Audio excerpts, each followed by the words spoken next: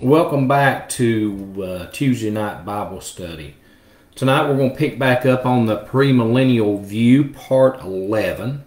Tonight I plan on finishing the Gog-Magog war that we covered Tuesday before last. So tonight let's go ahead and get started into it. If everyone that would join me, let's turn to Ezekiel chapter 38. And we're going to read this whole chapter, and we're going to break all this down tonight so we know exactly who God is, of course, who Ezekiel is prophesying about. And, of course, this is the Gog-Magog war. Now, when does the Gog-Magog war happen? The Bible doesn't tell us when it happens. We do know, according to Bible scholars, that it's going to happen sometime after the rapture of the church.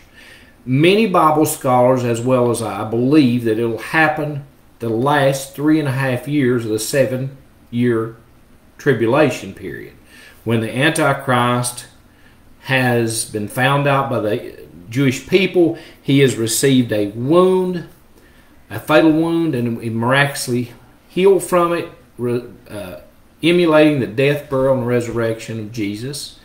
And at this time, Jesus tells his disciples in Matthew 24 that the Jews will have to flee because he is going to try to kill them. He's going to try to destroy them after he breaks the peace covenant with them. So a lot of Bible scholars believe this is when this first battle is going to happen. So tonight, let's go ahead and let's get into this. Let's start reading, and we'll break this chapter down. And, of course, I want to add some things in there tonight out of chapter 39. Both of them is the same event. It's Ezekiel 38 and 39 are the same. It tells us about this Gog-Magog war. All right, let's get started. And the word of the Lord came to me, which would be Ezekiel, saying, Son of man, set your face toward Gog of the land of Magog, the prince of Rosh, Meshech, and Tubal, and prophesy against him. Now, Son of man, of course, would be, God's telling this to Ezekiel. He said, set your face towards Gog. In other words, who is Gog? We talked about this Tuesday before. Gog here is a prince because the Bible he's a man because the Bible calls him. He's the prince of Rosh, Meshech, and Tubal, and prophesy against him. He says, set your face toward Gog of the land of Magog. Now, all right. Gog here we talked about whenever this event actually happens will be whoever is leading Russia. In other words, for an example, if this was to happen tomorrow, it would be Putin. But when future events come on, whoever is the president of Russia is Gog. Now, we broke that down last Tuesday and explained how we knew that when we looked back in Genesis. We looked at Genesis and we talked about that. So tonight we're going to actually break all this down. All right. He's the prince of Russia. Okay? Rosh is Russia. Meshech is modern-day Moscow. And Tubal would be a Russian city which is called today Tobolsk. All right. He says in verse 4, he says right here, I will turn you about and put hooks into your jaws, and I will bring you out. In other words, like I talked about before, when you're fishing and you hook a fish, you reel that fish to where you want him. Well, God has hooked this leader of Russia, and he's going to bring him to where he wants him, which will be the land of Israel. He says right here, I will put hooks in your jaws. I will bring you out. He says, and all your army, horses, horsemen, all of them is splendidly attired, a great company with buckler and shield, all of them wielding swords.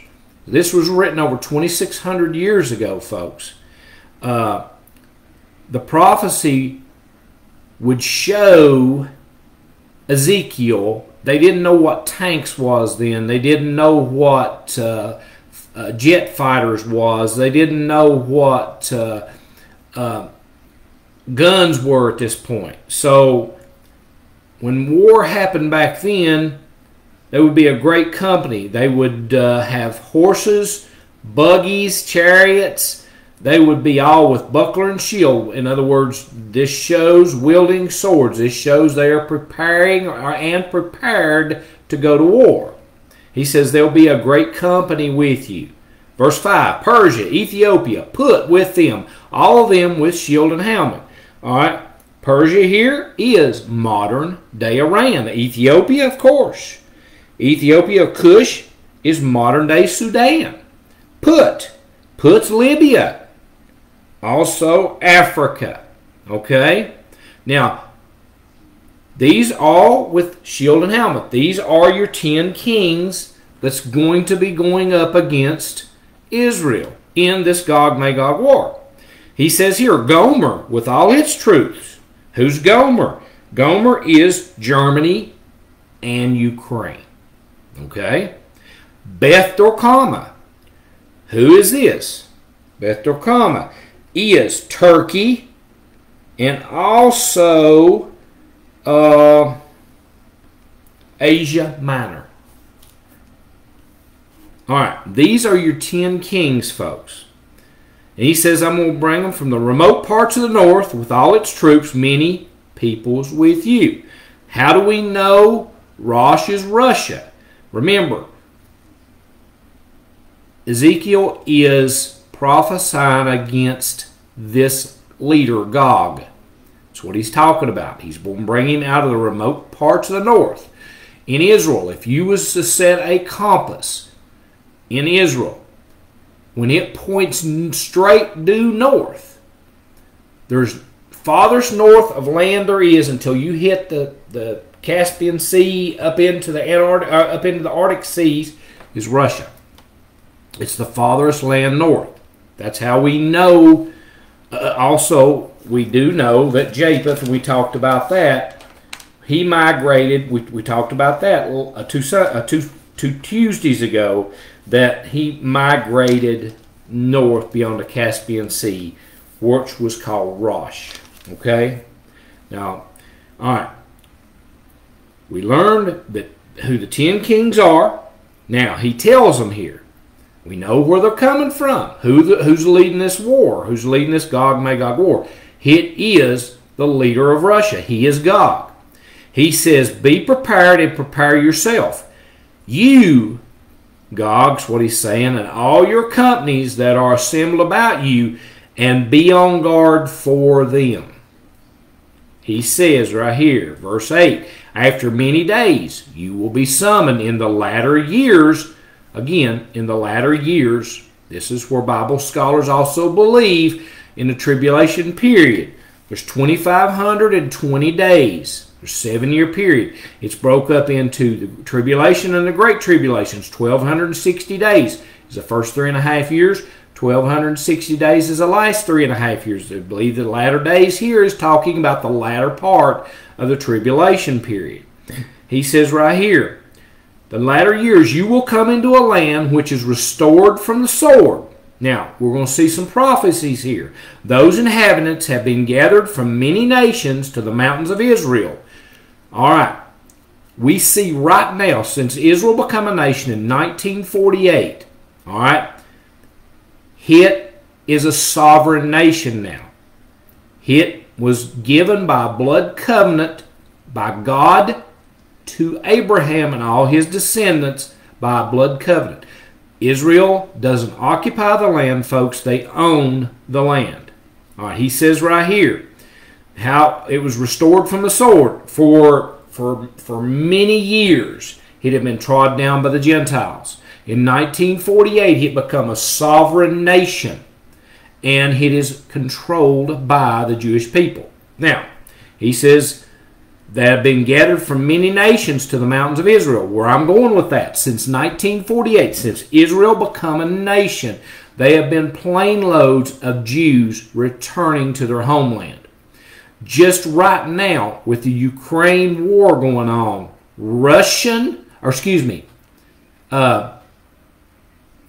I'm sort of tongue-tied tonight. Y'all have to look over me. I'm a little tired. Ukrainian Jews are getting on airplanes right now and returning to their homeland. This is prophecy that we can see being fulfilled right now as I speak. He says right here, to the mountains of Israel, which had been a continual waste. It had up to 1948, folks. But its people were brought out from the nations. Here we go again. And they are living securely, all of them. In other words, they are living right now securely, just as the United States is. He says right here, verse 9, you will go up. You, he's talking about the leader of Russia, Gog. Is Gog. You will go up. You will come like a storm. You will be like a cloud covering the land, you and all your troops, and many peoples with you. In other words, it's going to be such a massive military might that once this war's over, and we're going to talk about this, it will take 7 months to bury the dead, and it will take 7 years. Jewish people will burn the weapons of war and destroy the weapons of war for 7 years. We will look at that in the next chapter. All right. As a matter of fact, let's go ahead and move over to look at that. Go over to the next chapter, Ezekiel 39, and let's move down. All right, verse 8.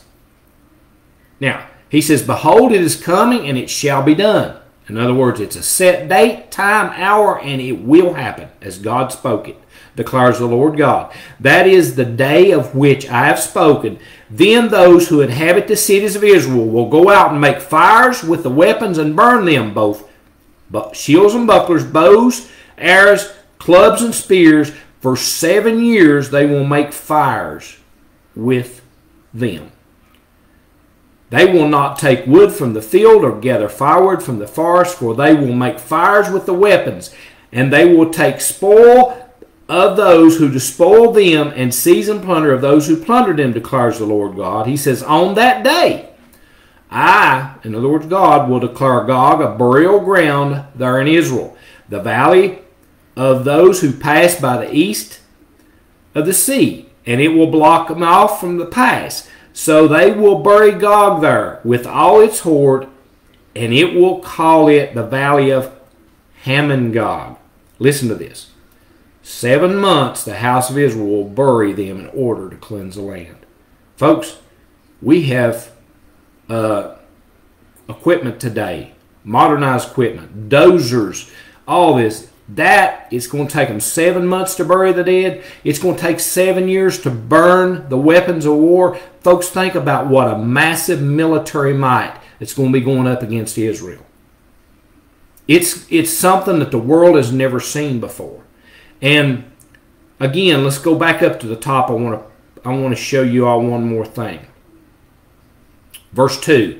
He says, I will turn you around, drive you on, take you up from the remotest parts of the north, and bring you against the mountains of Israel. There again, it talks about how Rosh, an Old Testament city, is modern-day Russia.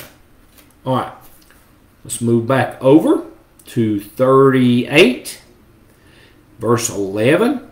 Oh, excuse me, verse 10. Thus says the Lord God, it will come about on that day that thoughts will go into your mind. Remember, he's talking about the leader of Gog, the leader of Russia. And you will devise an evil plan. He says, and you will say, I will go up against the land of unwalled villages. I will go against those who are at rest and live securely. All of them living without walls and having no bars or gates. In other words, back in the Old Testament, most of your big major cities had walls built around them for protection and bars and gates for protection. Israel is living as a free country right now, and that's what this prophecy is telling us. He says right here's where you're going to go, to capture spoil and to seize plunder, and to turn your hand against the waste places, again, that are now inhabited since 1948, and against the people who are gathered from the nations. There's that prophecy again. Who have acquitted cattle and goods, who live at the center of the world. Remember last Tuesday before I told you, God considers Israel the center of the world. Everything runs off of Israel. Now, going to switch right here. I want to read this in the King James Version. The next verse here. All right. Sheba and Dedan and merchants of Tarshish. Listen to this now. With all the young lions thereof, we are the young lion nation. We come from Great Britain. What's on Great Britain's flag? A lion. We are a young nation. Bible says we're not mentioned. A lot of people says we're not mentioned in the Bible. We are. We're called the young lion nation, and we are. And right here it shows us. Now, a good question and food for thought.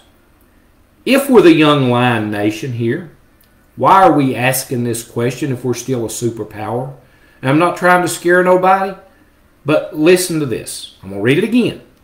Sheba and Dedan and merchants of Tarshish, with all the young lions thereof. In other words, all your young lion nations. And we are a young lion nation, folks. Where did we come from? Great Britain.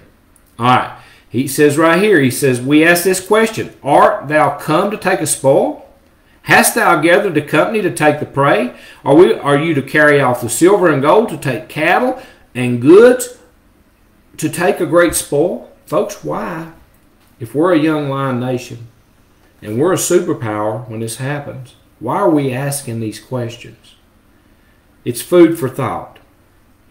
It's scary that we, according to this, are not leading anything. We are bystanders. We are not getting involved. So it's either one of two choices here, folks. We have either fallen as a great superpower somehow, or we are bystanding and we are not helping Israel. It's one or the other. Verse 14. Therefore prophesy, son of man, and say to Gog, thus says the Lord God, on that day when my people Israel are living securely, will you not know it? In other words, God says, I'm getting ready to show you that I am God. Okay? You will come from your place out of the remote parts of the north, you and many peoples with you, all of them riding on horses, a great assembly and a mighty army. He said, and you will come up against my people Israel like a cloud to cover the land. And it shall come about in the last days that I will bring you against my land, so that the nations may know me when I am sanctified through you, your eyes, O God. Now, three ways here that these nations are going to be defeated. Three ways. God's getting ready to tell us these three methods of defeat that he's going to destroy 94% of this army. There's a sixth part that he's not going to destroy. They're going to be able to go back and warn and tell their land and other lands, hey, we just went up against the God of Israel and we were almost 100% annihilated. God leaves a sixth part of this army just for that reason. And I will show you that shortly. He says, thus says the Lord God, you are the one of whom I spoke in former days through my servants and the prophets of Israel who prophesied in those days for many years, and I bring you against them. He says right here we go. It will come about on that day when God comes against the land of Israel, declares the Lord God, that my fury will mount up in my anger. He says, in my zeal and in my blazing wrath, I declare that on that day there will be surely, this is the first method, there'll be a great earthquake in the land of Israel. In other words, he's going to open the land up and he's going to swallow so many of this army. Like I said, there's three ways this army's defeated here. Okay? The first one's a great earthquake. Now, how great is this earthquake? Listen to this. The fish of the sea, the birds of the heavens, the beasts of the field, all the creeping things that creep on the earth, and all the men who are on the face of the earth will shake at my presence. In other words, if you're left, you're not a Christian, and you've not been taken in the rapture, you will feel that earthquake right here in Northern Virginia. All men across the face of the earth. He said, you will shake at my presence. The mountains also will be thrown down. The steep pathways will collapse, and every wall will fall to the ground. Every wall, every mountain will be leveled. That's how great this earthquake's going to be. Now, that's the first part of the annihilation of this massive army. The second part of the annihilation of this massive army is right here. He says, I will call for a sword against him on all my mountains, declares the Lord God. He said, every man's sword will be against his brother. In other words, this is called today, in military terms, friendly fire. This is the second method of destruction against this army that he destroys 94% of. Verse 22, with pestilence and with blood I will enter into judgment with him, and I will rain on him and all his troops, and all the many peoples who are with him, a territorial rain. Listen, with hailstones, fire, and brimstone. He's going to stone them, just like they did back in the Old Testament. He says right here, so this is the third method of destroying 94% of this army. He will leave a sixth of this army so they can return back and tell them that they went against the land of Israel. They run into their God, which is Jehovah, and he utterly annihilated them. So he uses an earthquake. The second one, he uses friendly fire. The third, he stones them. He says right here in verse 23, I will magnify myself, sanctify myself, and make myself known in the sight of many nations, and they will know that I am the Lord. Now, let's go over to chapter 39 here. I want to read you something. Let me get back. I want to use the King James Version right here. All right. He says right here, verse 1 and 2, Therefore, thou son of man, prophesy against Gog, and thus said to the Lord God, Behold, I am against thee, O Gog, the chief prince of Meshech and Tubal. Listen to this now. I will turn thee back, and leave but a sixth part of thee, and will cause thee to come up on the north parts, and will bring you upon the mountains of Israel. He has done told us there will be a sixth part of this army that will be sent back. Out of 100%, 94% of this army is going to be destroyed. 6% of this army will be allowed to return to their homelands where these 10 kings come from, to actually let them know, hey, we went up against the God of Israel and he annihilated us. So folks, that pretty much breaks down the Gog-Magog wars. Again, we will pick back up, and also something I don't know if I mentioned or not, but the 10 kings that we learn here about, we also need to remember the Stan nations. These are Scythian nations, Afghanistan, all the Stan nations, the ones that ends in Stan. These are all Muslim nations that surround Israel. They will also be part of this great battle. Why? Because the Arabs hate the Jewish people. So we will actually, next Tuesday, we're talking about we're going to get into the one world monetary system, the unholy trinity of Satan. We're actually going to learn about what happens with a mark of the beast. We've also got 2 more wars to talk about. We've also got the Great White Throne Judgment, the Christian Judgment, the Battle of Armageddon, the Second Advent. We still have a lot to go, folks, in this pre-millennial view. And I hope tonight that you guys have enjoyed the Bible lesson. Please pray for me. Pray that God touches me to get this word out to you all. Also tonight, if you would, invite a friend next Tuesday, someone that would be interested to know what's coming.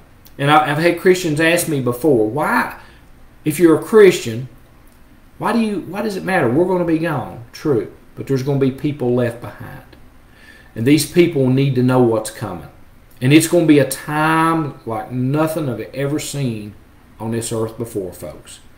And again, please like and share so this video gets out, and hopefully it'll touch someone's life. Tonight, if you're not a Christian, I want to give you an opportunity. I want to open it up to you tonight and give you an opportunity to know the Lord, to actually get saved and actually serve the Lord. And we as Christians, we've got to prepare ourselves for what's coming. And we've got to understand that there's 5 main political agendas that I've taught on that this Antichrist is going to run. And folks, we're getting close to that time. You see Bible prophecy being fulfilled every day. And again, I'll go over these 5 main political agendas. It's a one world order, it's a one world religion, it's a one world government, it's a one world monetary system, and a one world military power. And this is what these are the political agendas that this Antichrist is going to run. Folks, you don't want to be here for this. I'm telling you. The church, every prophecy has been fulfilled up to the rapture of the church, folks. And we talked about the third temple. Israel's already talking about rebuilding the third temple.